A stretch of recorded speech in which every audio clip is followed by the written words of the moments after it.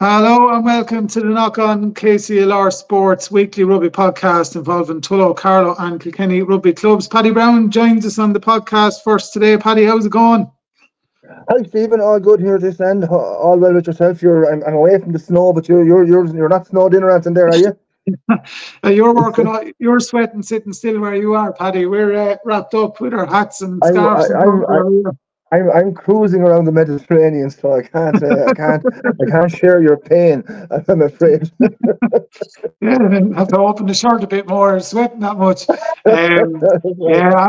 It's cold, all right, Paddy. We're getting a bit of an old blast of it, but you're in a better spot, I can tell you, because I think there's a storm due this weekend as well. So you wouldn't know what will happen with rugby matches or anything like that. But it's been a quite fortnight. The teams have all are away from league action. I know that there was no games last weekend, and that. But you were kept busy though in Tullow. You're playing the AIL sort of cup competition, separate, to everything else as well. So that keeps us going in the meantime. But you had a win last weekend, which is good. We had, yeah, and it's great to be in the competition. I mentioned it before the weekend. We beat Craigs from County Galway, and it was great to be coming up with opposition that we wouldn't be used to playing with, and they came over and brought a good crowd over, and that was the quarter final. The way it works is the four top teams in the Division 1 in the four provinces qualify for that. So there's 16 teams in it, and it's a knockout basis. So the match against Craigs was the first round, which had put us into a quarter final, which was played last weekend. So yeah, there's good interest in Tullow. I suppose Tullow has traditionally, the cup has brought out the best in it. So I think it even applied to this too, as well as the Towns Cup. So we had a great win up in Seapoint, and there was probably a little bit of bite in the fact that it was Seapoint, because we would be playing them twice in the league, and only 2 weeks ago we did go up to their park and they beat us narrowly, and it's probably, to some degree, it was a match that we felt we did very well, and we got 2 bonus points because we had a good few injuries, and we're missing a few important players in that particular match. So because of that, I suppose we went up, knowing that there wasn't going to be a whole lot between us, and that's how it turned out. So I'll just give you the team there first anyway. So full back was Derek Cosgrave. The three quarters was Tyg Walsh, Ryan Jordan, Jack Johnson, or Adam Johnson was supposed to have started, and he pulled up just before the match, and to be replaced by his brother Jack. And poor Jack only lasted 3 minutes. He got a really bad injury, accidental injury to his jaw, which required surgery then on Sunday. He had to have internal and external stitches. And it was completely accidental, so there was no malice intended whatsoever, but it was pure bad luck. And the poor chap only lasted, I think, 3 minutes before he had to be subbed off. And so his brother Adam was a very important player for us. Is certainly having a bad run with injuries at the moment. And the other three quarters was Ryan O'Neill. In the halves, we had Peter Burgess and Gareth Fitzgerald. Front row, Scott Callback, Brian Keogh, and Tom Casham. The second row, Colin Gurry and Martin Cole. And in the back row, Jack MacDonald, Fiaco Byrne, and Steve Smith. And the subs who came on, and one of them had to come on, William Bryan had to come on quite early, as we see, but the subs were Fiaco Byrne, Dan Culleton, Mark Ashton, William Bryan, and Jack Johnson, of course, who I mentioned already. So it was an interesting game, high scoring game. The final score was 27-24. Seapoint led all the way. They got 2 tries in the first half, and we got 2 tries. So the halftime score was 17-14 to them. They scored again, we scored, but they kind of were leading all the way by about 3 points. And then in the last 5 minutes, Derek Cosgrave came up with 2 incredible penalties, one from 50 yards and the other from 60 yards, well into his own half, his own 10-metre line, and slotted the 2 of them over to draw the match first of all, and then to put us 3 points ahead. So it was an amazing display of kicking by young Dara. He's the first year with us, and he's only, I think, 19. He's a student in the college, so we're lucky that Johnny Tobin is our is coaching the college team, so we get a few lads from the college for that reason. And Dara is a real prospect. He's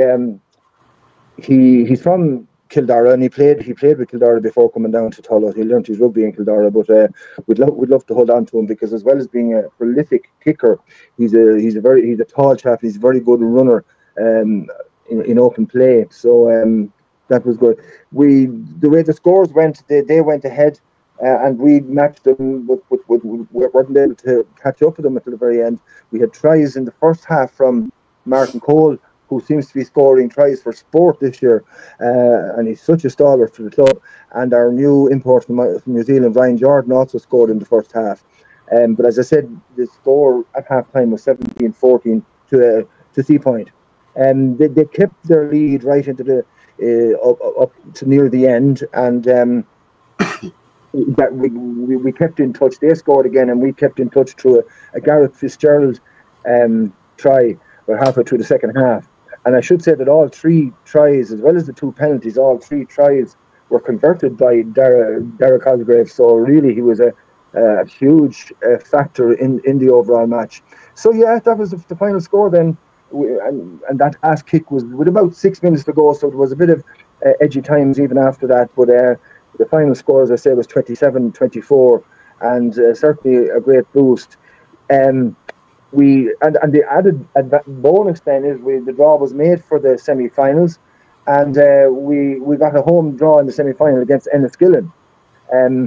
They beat Cook for another Ulster team in their quarter-final, and the other semi-final then will be Bective versus another northern team, Dromore. So yeah, that semi-final now is at home in Tullow on the 14th of December, and we have a few big matches leading up to that. We don't have a match the coming weekend, but we have two tough matches between now and the Leinster Junior or the All-Ireland Junior Cup semi-final. We have Bective, who are league leaders, away Sunday week, and then we're away to Ashbourne the following week. But I think things are lifting a little bit, as Maurice Logue would say, that we had to draw on a fair few subs in the last few weeks with injury and sickness, and they really have come up to the mark. And as we often say on this podcast, the importance of having a good seconds team, and the seconds kind of able to keep the pressure on the first, but more importantly, come up and play when needed. And that's certainly been the case in Tullow for the last few weeks. So as I said, we've no match next week, and we didn't have any major injuries other than poor old Jack Johnson last week, and he will be out for a little while with that. And he was playing great stuff himself as well. But then we have the two away matches to Bective and Ashbourne, so that's a fairly hectic schedule coming up. And as I say, those two matches being followed very quickly then by the semi-final against Enniskillen of the All-Ireland Cup. So yeah, that was a welcome win for Tullow last weekend. Our seconds didn't have a match. The women again had another big defeat against the Suttonians, but they certainly felt that there was an improvement. They scored 12 points. The final score was 12-48, which was a big score, but it was an improved performance from the women, and I think they are taking a bit of encouragement, because they are missing a good few players at the moment, mainly down to injury. And so much so that their match next weekend against UL Bohs, they've asked UL Bohs to defer it because of the injuries, and fair play to UL Bohs, they agreed to it. And that match is now going to be played on a very unusual date and time. It's going to be played on a Tuesday evening on the 17th of December. But that was the only date that was available for the refixture. But I mean, it's better than, they didn't want to give a walkover, and so they're thrilled that UL Bohs did agree to that. So our second ladies didn't have a match last weekend. The match was postponed, and they are sort of going well in their league. They're second from top in their league, so they all go there. So that's mainly it on the adult side, Stephen. Moving on then to the underage, with again a fairly full schedule of matches. The boys did better than the girls this weekend. The under 13 boys had a huge win over Navan, 57-12. The under 14 boys lost in a high scoring game to Naas. They lost 42-21. The under 15 boys had a big win over Naas, 34-17. And the under-16s had a huge win away to Tullamore, 66-0. The under-18 boys, in a high-scoring tight match, beat a tie 38-35. And our under-18 A's drew 27 each with Portlaoise. So some very good results there for the lads. The girls didn't do quite as well, and Tom might talk about that, but the under-14 girls lost 47-17, the Rhinos, to Portdara, and the under-16 girls went down 38-10 to Carlow. The under-18 Rhinos, their match was postponed. So that's all the underage action. Just like to profile one particular team there, if I may, Stephen. Our under-13, they're our profile team of the week, the under-13 boys, coached ably by Graham Jackman and John Rogers. Under-13 is always an exciting year, the first year after minis, and great enthusiasm to start playing the 15-a-side game and playing in positions and getting used to positions after the mayhem and the madness of minis rugby and lads running around and girls running around the pitch everywhere. So I've talked about this before, but there's 41 players in that panel now, and the biggest challenge the coaches are having is rotating the players to give everybody a game, and I think they've been doing that reasonably successfully, and yet having a great record on the field. So they have played 9 matches and they've 9 wins from 9 matches. The Leinster League is just underway, and so far they have won 3 out of 3.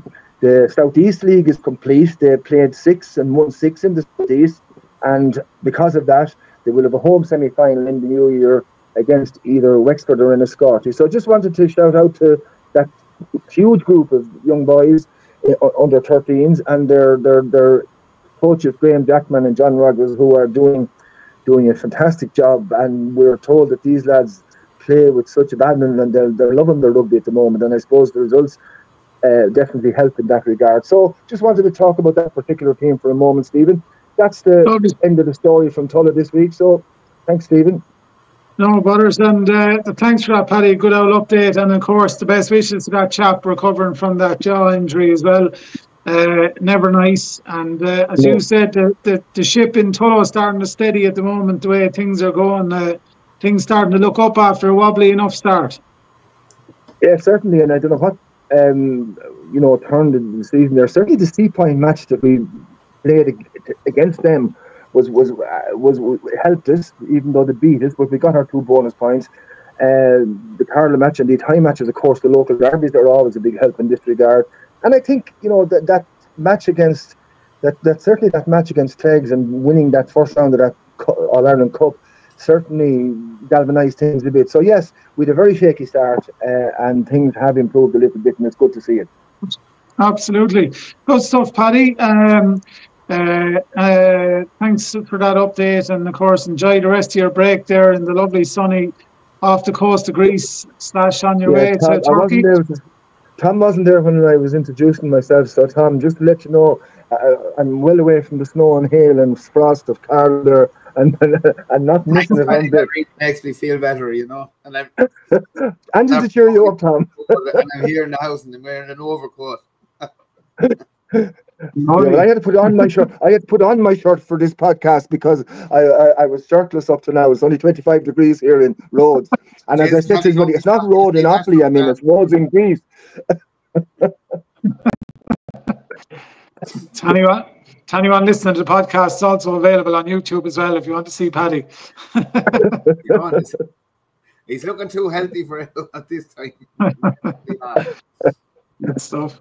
Paddy, brilliant. Thanks a million. And of course, enjoy the break and mind yourself over there. We'll catch up with you next week. Very good. No worries. Well, to move on to Carlow there now. Tom Crotty joins us. Tom, quiet weekend. Obviously, there wasn't much going on last weekend, but we have a couple of games on the horizon to preview. Well, we had a few games. So we had... for the seniors now, I mean. Yeah, for seniors we had a senior development team went out and played Clondalkin went up to Clondalkin last Thursday night. It was for lads on the seconds lads just haven't been getting a massive amount of game time. As I said, there's a hell of a lot of lads training, up to 40 training, and trying to get lads games and getting them regular game time was kind of an issue. So we're trying to get friendlies to kind of put a development side together, just to give lads who are, you know, training week in week out, but are struggling to make the seconds or firsts and haven't had a lot of game time. So in fairness, we put out a request for a friendly, and Clondalk and seconds agreed to a friendly last Thursday night. So on all accounts, it was a tough game, a great game. The lads really enjoyed it. Couple of players, they won that game. Final score up there, I think it was 28-12. Really good performance from Fionn Burke at 10, and Peter Hennessy defensively. Then with great play from James Farrell, Jack Hickey, Paul Fitzpatrick, and then an attack of tries came from Ben Deacon, Fionn Burke, Billy Fitzpatrick, and Jack Hickey. Then we had a couple of lads who had joined, haven't, but one hasn't. A guy called Liam Templeton hasn't played rugby in a long time. He's a lovely South African guy, just come up to the club. Hadn't played since he played back in college, so I just wanted to come up and get back involved in a little bit of rugby. So Liam had a great game, and another young player who hadn't played before was Nate Maroney, and Nate had a good game considering like he's never played rugby before, but has trained since the first day back up in the club. So it was great to get a game for them, hugely important, because there's nothing worse than lads turning up to train and, you know, putting the effort in and not getting enough game time. So and hats off to Clondalkin for giving us that friendly, because it's very hard to find friendlies. A lot of teams are struggling to field seconds and thirds, and, you know, and trying to get a game is so hard. It's not like years ago where clubs had, you know, 2, 3, 4 teams going. A lot of clubs are even struggling some clubs are struggling for seconds. So it was great to get that game against Clondalkin. Then we had the women last Sunday. They played, it was a top of the table clash with the Midland Warriors, and the girls put in a lot of effort last week at training. They were just fine-tuning a few things. They're in it's their first year back in it's nearly 20 years since we had a team on our own. And there's a lot of girls who haven't played rugby before, but have really swung into it and picked it up. But the girls had a fantastic win, 32-0, which puts them at top of the table. Puts them up at top of the table. We have 2 tries scored by Louise Kelly. She's actually the manager of the team. Louise actually played with the Coyotes, and put in a phenomenal performance and got two tries. And, you know, she's been a stalwart there, organising with a couple of the other girls, getting them all together. I think they have a panel now of about 24 women from scratch. So we're good with that. We had Byrne Slater scored a hat-trick. She's a daughter of Pat Slater, who played with the club, and sister of Liam, Neil and Conal, who all played with the club. So I'm saying she's the best Slater yet. And the Sarah Fury there's sister of Johnny and Mark, she's a near-old footballer. She's really taken to it, and there's a flyer there in the back line. Others to mention there were Courtney Forbes, played in the centre, had a cracking game, and got a conversion on that, and in the forwards then Valerie Timmins. Val is around a long time. She played with the Coyotes, and then I think she played in Naas as well. So a lot of experience there. It's brilliant to have her. Their lineup was superb on. I have to say the lineup was superb on Sunday. They took a good few of the opposition ball, and Val was an instigator on that, jumping at 2. So, and the other girl to mention in the forwards, Sarah Breslin, had a really, really good game as well. So the women are absolutely flying. they have no game this week, and then they're out against Lansdowne Sunday week, and they're playing just before the men. So we're looking forward to having a little watch of them too. That Sunday week. So no game with the senior men this weekend. Next game is Suttonians at home. It's a massive game for us. We're kind of blessed because a lot of our games are at home for that. I think we've only 2 away games out of the rest of the season. So, but Suttonians is a huge game, and it's on the Sunday because of the international against Australia. So, the preparations are on board. We had an easy week last week. Gave the guys a bit of a rest because a lot of knocks and bruises, and as I said, we found this league very physical, and trying to keep players right for the rest of the season is tough because it's a lot more physical than Division 1B, a lot quicker, and look, we're back up. We're back up really on Tuesday night, so. Back was head to the grindstone on this one. Like we have to work. We're looking forward to the game.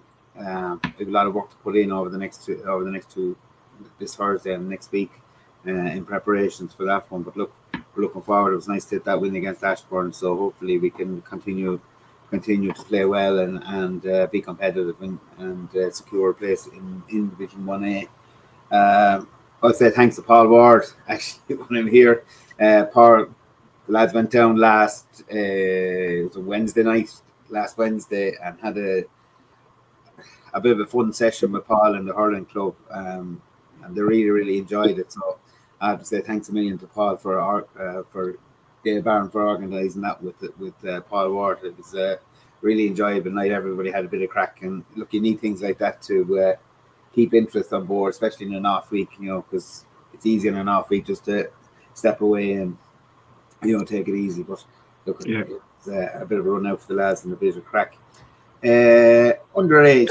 Where did you say the Suttonians matches, Tom? Is it home or away? That's at home. At home, okay. Yeah, home. The Suttonians matches at home.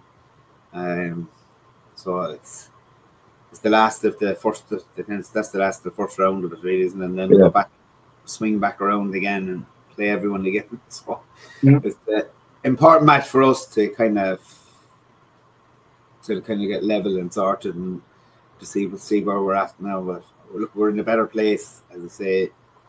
Just trying to, I suppose we kind of got caught in the sense of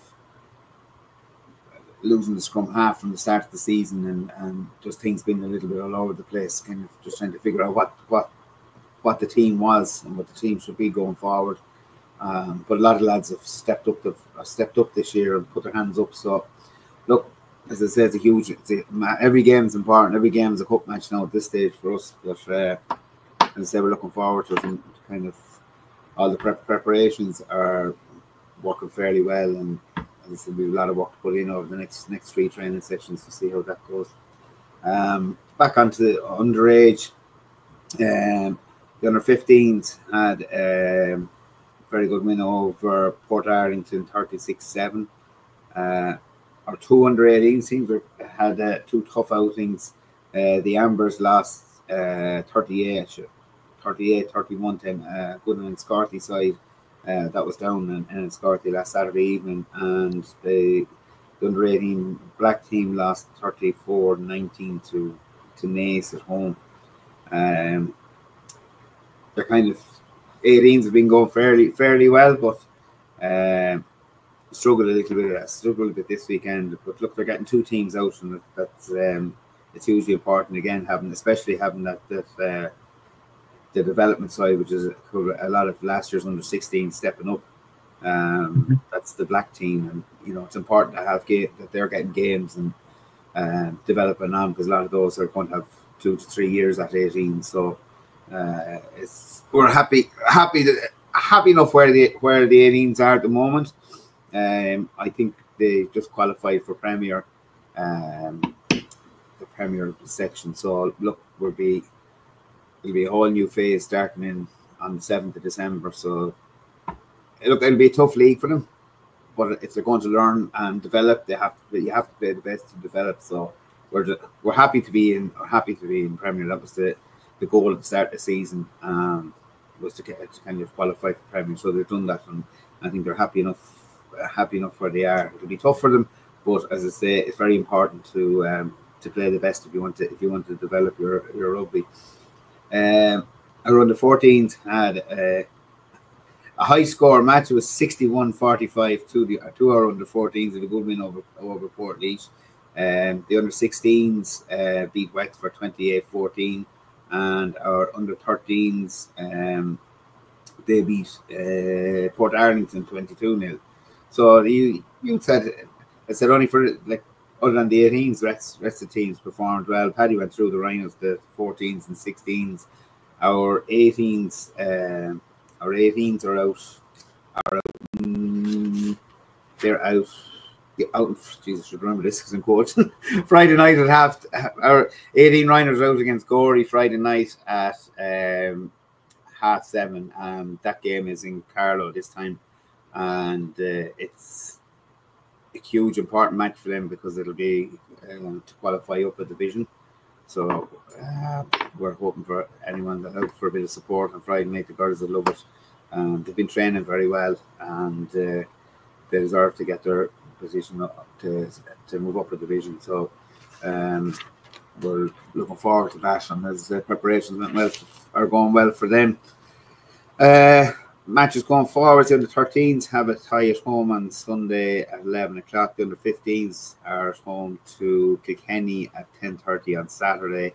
And as I said earlier, the combination of Tullow Carlow Rhinos are in Carlow this time on Friday at 7:30. And under 14s are away to Portlaoise on Sunday at 12. There's not a lot of youth games this weekend. There's a lot of transition between phase 1 and phase 2 of the Leinster League. So some the 18s that have a well-deserved week off. What else has happened? The under 7s and 8s, I must say thanks to Kilkenny for hosting the fantastic mini blitz down there last weekend, and I think everybody really enjoyed it. So thanks to all the parents and everyone who travelled and brought the kids down to Kilkenny for hosting. Lastly, then we have the youths quiz. The youth quiz is on Friday night for anyone who's interested in table quizzes. The youth's table quiz is on at 7:30 on Friday night. It's €10 per person or €40 per table, and that's in trying to raise funds for our 15s going their main tour. They're the team goes on the main tour every year, and they're just raising a few quid for that. Other than that, that's all that's really happening in Carlow at the moment. Why not? Joking, not. Kept on your toes, Tom. What? Yeah, sure. Have to be, as I said, this weekend there's no men, so it's be quiet for no ladies. Ladies are not out. No, I think everyone's out next weekend, so yeah, we can chill out this weekend. And having the girls on the Friday night for me is great because that means I'm off. That's no rugby, except on the TV. Except on the telly. Yeah, the TV absolutely. And a couch. Yeah, I'm sure Paddy will get to watch it in some exotic part of the world. You're on mute there, Paddy. Oh, yeah, I said I might be able to find an old Irish bar somewhere and watch the Fiji. And tell us where you're going to be on Saturday because it's hard to get out of bed here in the morning. Well, Saturday, I think I'm in Mykonos, if that's any good to you, Tom. Huh? I think I'm in Mykonos on Saturday, if that's any good to you. I can only dream of Mykonos at the moment. Penny, Mac. The only Mykonos I'll have might be the Irishmans on Saturday watching the match. That'll be my ideal of the Mykonos at the weekend. But I'll be sitting in work at that time, thinking about Mykonos. Yeah, it's a lovely part of the world, Paddy. I have to say, Greece is gorgeous. I'm beautiful! Very jealous. Beautiful. Are you parked up there now, Paddy? Or are you out in the sea? No, we're parked up here now. We'll be heading out at 6 o'clock. We're 2 hours ahead, so it's now it's 4:30 here now, and it's 2:30 with you. Yeah, so we're heading out at 6 o'clock here, an hour and a half. But we spent the whole day today in the city of Rhodes, which is absolutely beautiful. Yeah, we were on holidays there 2 years ago. It was gorgeous. Absolutely. Fabulous place. I was never here before. It's gorgeous. The second time there, it's really nice. I know we're not talking about rugby, but we'll do a bit of holidays. Rhodes is a stunning place. Yeah. It's also half a travel show because we talk about Portugal, Marseille, the Stade de France, wherever. James does be in America and Finland and everywhere, so he does as well. So. Well, he says he's working. I don't know. I don't know. James in an airplane as we speak on the way home from America. Very good. We're a very well-travelled podcast, in fairness. Absolutely. I see the Irish team was announced. I haven't seen it, Tom. It was announced there too when myself and Paddy started. Have you got a hand there? Mr. Prendergast is starting at 10. No harm. Yeah, I think there's a couple of new caps there as well. Cormac Istukuku. See in. Yeah. Hold on, now we have it. We have Gus McCarthy is in there and Cormac in. I'm not even going to pronounce that. What was it again? I think it's Istukuku or something. Institute, yeah. Jamie Osborne a full back, Matt Hansen on one wing, Rob Henshaw and Bundyaki in the centre, Jacob Stockdale on the other wing, Prendergast at 10, Casey at 9, Andrew Porter, Ger McCarthy, Finlay Beelum, then James McCarthy and Ty Byrne in the second row. It's Duku, I got it. Josh Van der Fleer and Caelan Doris, and then the replacements are Kelleher, O'Toole, Clarkson, Henderson, Keane Prendergast, Conor Murray, Frawley, and McCluskey. Yeah, so they're resting Gibson Park on. That's interesting. A big day for the Prendergast family and their Carlow connection, as we saw. They're nephews of the Wares of Carlow, so it's a big, huge day for that family. Yeah, absolutely. Yeah. That's it. Oliver Og will be watching that. That's right, yeah. Akira's connection there. Absolutely. Fiji won't be any pushover either, lads. It's not like the old days, when it was a handy match. Well, I tell you, if they give young Sam the hardship that they gave the Welsh out half, Jizzy got battered. He did. He got hammered out. Yeah. So look, I'm delighted to see it. It's a good learning curve for them. So to play Fiji, as I said, they're not pushover anymore. And we thought we'd have none of this out half the debate anymore, and now it's started up again. So it has this Crowley, Prendergast, Frawley thing. Keeping everyone talking. Well, it's funny to see that, and the two Byrnes playing for Leinster A. Yeah. Ross on the bench. Yeah. So look, isn't it great for once we've actually starting to see a bit of development at 10, because we haven't had it for a long time, and we've been giving out. I think last 2 years the podcasts have been on a regular basis giving out about 10. So it's nice to see a bit of competition there, and I think all three will develop. I'd still like to see Frawley getting a little bit more game time, because I think he deserves it.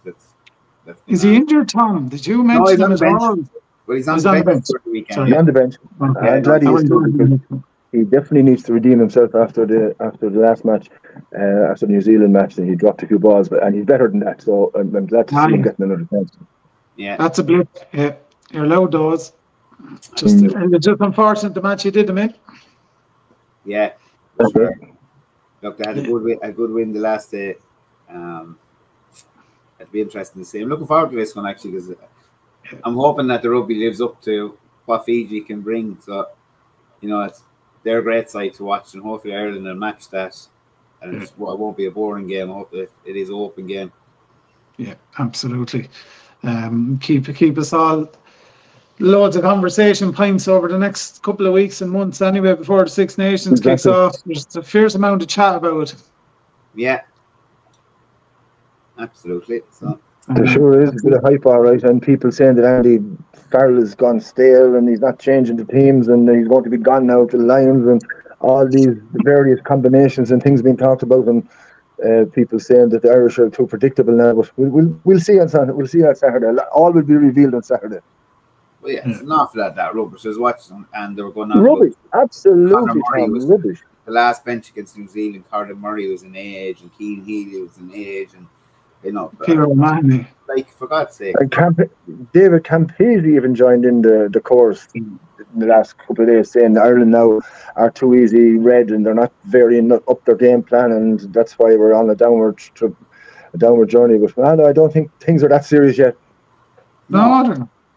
No, and you're not going to go out, and to be honest, like, you're not going to go out against New Zealand and with a whole heap of new caps or young lads out against New Zealand. You did try it, and you have to, and I don't care what anyone says, you still have to remember that New Zealand have come off the bat of playing all their internationals against Argentina, Australia, and South Africa. So, like, they've been well drilled in, and like Super Rugby straight into that. It'll be like us playing after the Six Nations. Like, they've been playing together. That's the first time that team has played, and they were rusty. Yeah, you know, and that can happen. And just unfortunate that we played, like, if you played a lesser match, the first match might, you know, and then played New Zealand later on. But we just happened to have New Zealand first up, and they were, you know, they were hungry to beat us anyway. So after the last time at home, so it's, I don't know, you can't really look into it. There was a better performance last week, and hopefully this week again it'll improve. But like, the team hasn't played, so you can't expect teams to go out. I mean, you could say the same for England. England haven't won a game yet either. So you know, they've been beaten, and they're a decent 3 out of 3. Yeah. You know, they're a decent offside. Yeah. So we won't call it crisis yet, lads. No, absolutely not. Absolutely not. That's it. Well, good luck the weekend, whatever games you have on, both in youths and everything else. We'll catch up with you next week. We'll have James back on the podcast as well. I'll see how Kilkenny are getting on. But for the meantime, enjoy the internationals this weekend, lads, and take her handy. Thanks, Stephen. Good luck. Take care. See you, Tom.